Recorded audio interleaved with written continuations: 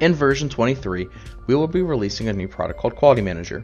Quality Manager is a software allowing users to create, track, and manage non-conformance reports, or NCRs. Users will also be able to create, track, and manage corrective actions and preventative actions, also known as CAPAs. This provides users with vital tools required for ISO 9001 certifications.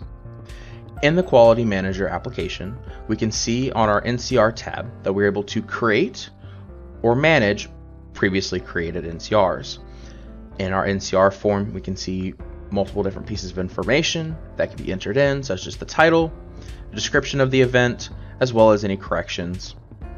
Users can also opt in to add other additional information, such as the job that this non-conformance event may be related to, the parts, and so forth. Users will also be able to create custom fields, such as this one right here, that can be custom made for more information.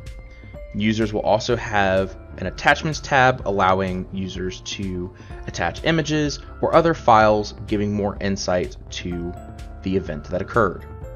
The history tracks the changes or anything else that may have been done to the NCR. As we can see, this change tracks the picture that was added.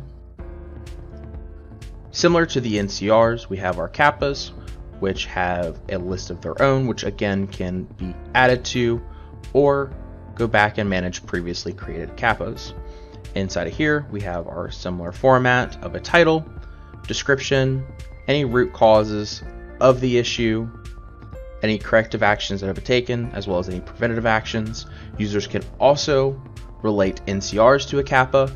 This allows for better tracking of trends, of issues. That way, in this case, if parts are continuously being bent incorrectly, we can track them and handle them all in a single CAPA.